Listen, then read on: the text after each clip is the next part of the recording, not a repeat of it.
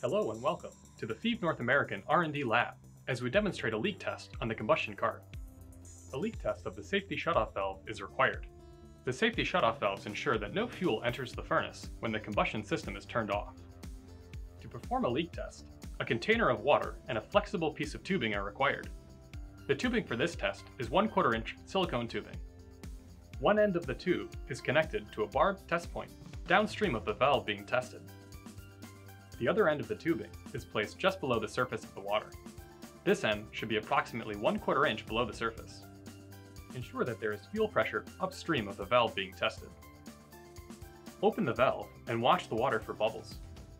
There will be an initial rush of bubbles when the valve is opened. Once this subsides, wait to observe if bubbles continue to form. Count the bubbles over a 1-minute time period.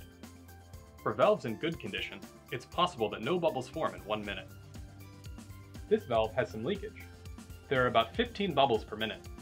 Compare the number of bubbles measured to the acceptable leakage rates for the valve based on its size and the standard for your facility.